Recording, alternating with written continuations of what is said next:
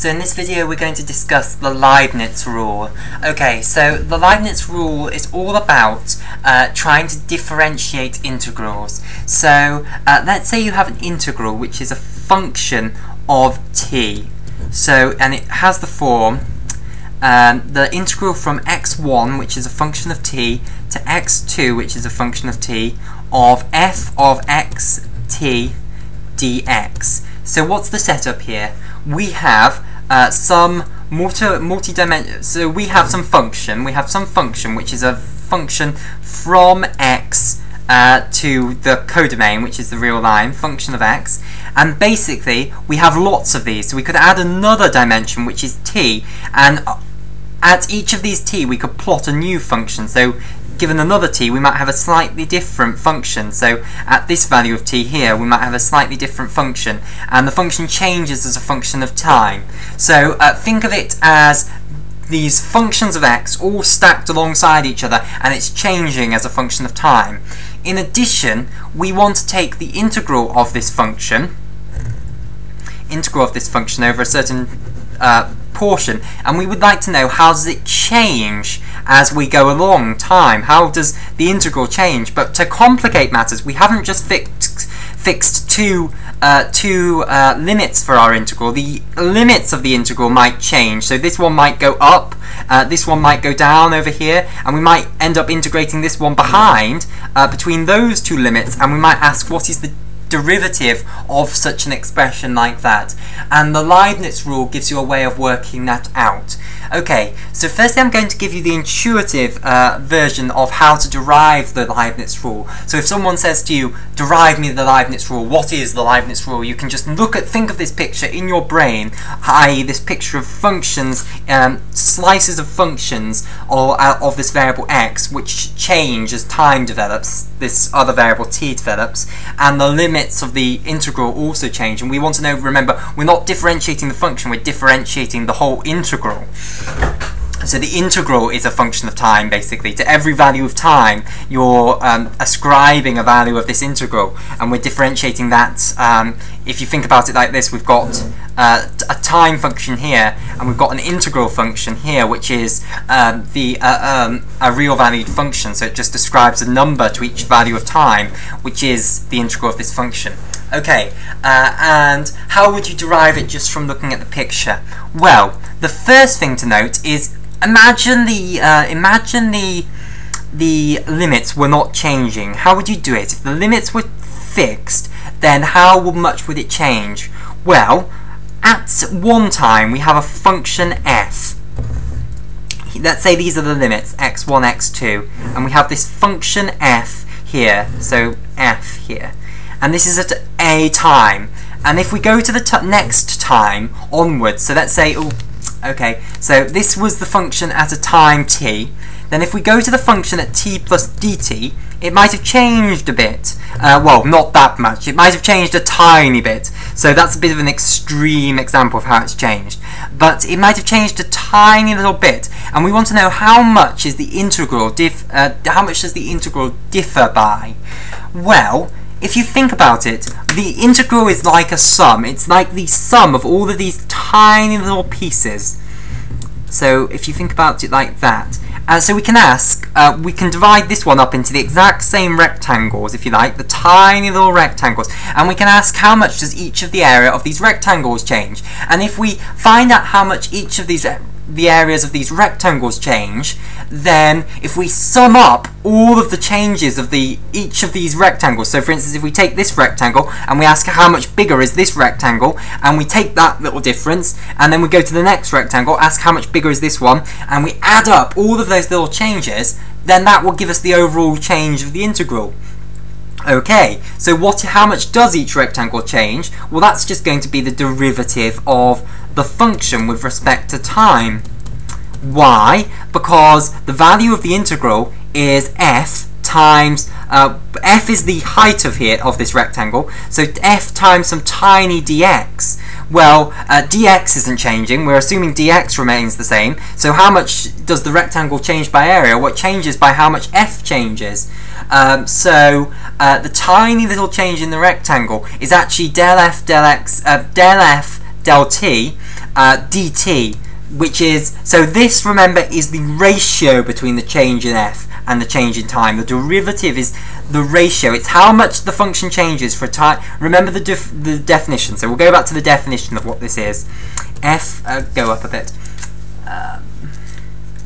F of xt is equal to the limit as dt approaches 0 of f of x t plus dt minus f of xt, divided by dt. So you make this change in time smaller and smaller and smaller and smaller and smaller, and as you do so, you get a smaller and smaller change in f of x. So the change in the value at that point gets smaller and smaller and smaller and smaller and smaller, but you divide it by this decreasing dt, and you get that ratio between how much time you change by and how much the function changes by. But it doesn't give you the absolute value that the function changes by. To get the absolute value, you have to times it by dt, and that's not rigorous maths. It's an intuitive way of deriving the correct results for calculus. So you can think of it this way. It's useful to think of it this way. So that is by how much each of these rectangles changes with respect to time. If we integrate that along x1 to x2, then we will get the change in the rectangle, the change in the whole area of the integral. Now let me explain why. So if you think about it like that, okay, so this is how much each little rectangle changes its area by. Well, in fact, it's not. It's how much f of x changes. How much does the area of the rectangle change by? It changes by dx, because the length of the area of the rectangle is f times dx.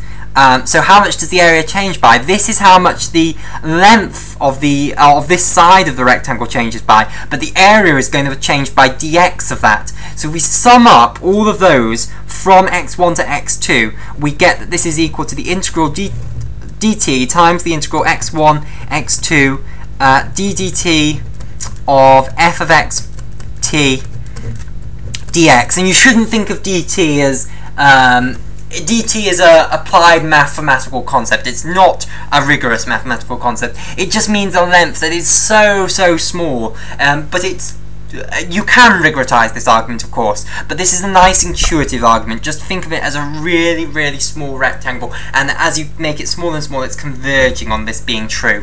Okay, now what we've done is that's the change, so that's the absolute change in the integral. So this is effectively I at t plus dt minus I of t, and we wanted to know the derivative, so we divide both sides by dt, and there we are. So that's how much the integral is going to change if the limit points weren't changing. Okay, so now what we need to do is alter our calculation, alter this in some way, so that we factor in the fact that the limit points are changing. Okay, so if this x2 is going to change by how much if you change t by dt? So I'm going to swap over. Okay, get a new piece of paper. Okay, so if you change it by a tiny amount dt, then how much is x2 going to change by? So if I redraw my picture of the integral that we're taking, so we have a function like this, and we're now asking how much is it going to change because the limits change. Okay, so here is x2, and when we go plus dt, it's going to change by some tiny amount, and that's going to be dx2 dt times dt, for the same reason we've discussed already, that, you know, dx2 dt is the ratio between the change in x2 and the change in t. It's the convergence of the ratio. It's what the ratios converge to. So if we make dt very small, then it's a valid approximation to say that the change in x2 is going to be the change in x2, the derivative of x2 with respect to time, times by the change in time.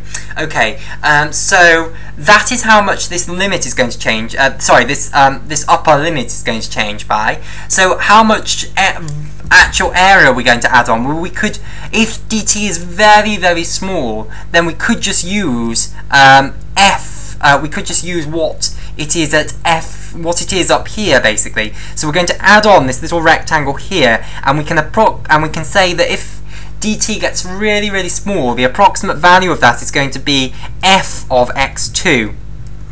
Okay, at that time t. So we get that the change in the area, because of this change in the upper limit, is going to converge on being f of x2 t. So you tell me what the limit was, the upper limit was, t. So that gives me this value here, the value, the length of the rectangle that we're adding on. You times that by this, the bottom length, the base length of the rectangle, which is dx2 dt, and obviously again that's the absolute value, so when you divide through by dt you'll get the ratio. So that bit, that term, is going to be added on to our integral term here to form the Leibniz rule. And then we're going to have to do the same thing for x1. The problem is that if x1 actually goes up, what's going to happen? The integral is going to go down. You're going to take a bit off the area. So in this case, again, you let dt get really, really small, and the change in the limit, the change in the lower limit, is approximately equal to dx1 dt times dt, and again, we can assume that the height of the rectangle is approximately equal to f of x1 t at t. We want, but the problem is we're going to take that off, so we want to put a subtraction there, and again we want to divide through by the dt to get the ratio. So the overall Leibniz rule is that the derivative with respect to time of this integral from x1, which is a function of time, x2, which is a function of time, f of x, and the function varies with respect to time, dx is equal to, well, first the f of x2 t evaluated at t, so this term here, dx2 dt, minus f of x1 t dx1 dt, and then plus the first term that we came up with, which is, where is it? It's there, plus the integral from x1 to x2 of the derivative with respect to time, f of xt dx. Okay, so that is the Leibniz rule, that the derivative of an integral of that form is equal to that. So if I just circle this, and I hope that I've been able to give you that's the way I derive it when I do it in my head, where if someone was to ask me what is the Leibniz rule, that's how I'd work it out. That's the quick way of working it out. In the next video I will show you how to get it from the fundamental theorem of calculus, which isn't trivial. Well, sorry, no, it is a proof what we're going to do in the next video. It's not as intuitive as this, but we will prove it because once we won't prove the fundamental theorem of calculus. I've done that in other videos. All the hard work goes into proving the fundamental theorem of calculus. Once you've got the fundamental theorem of calculus, this rule follows from it, which means that this rule works whether the integrals you put in there are the Riemann integrals or Lebesgue integrals, because both of them obey the second fundamental theorem of calculus.